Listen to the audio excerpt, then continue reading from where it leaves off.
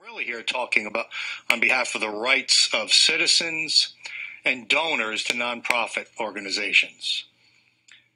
You know, it's our goal to engage in a rigorous public policy debate on various issues. This bill would seek to stifle that debate, to silence individuals who have a view that's maybe not part of the status quo view.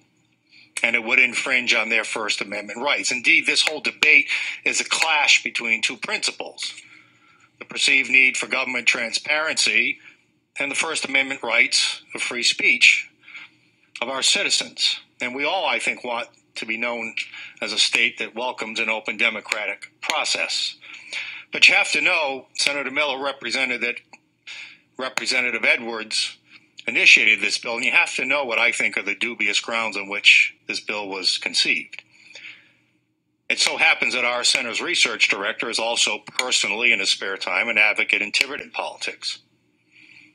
And he's been able to organize other citizens to defeat some spending initiatives in Tiverton that Representative Edwards supported. He said as much on the House floor debate last week.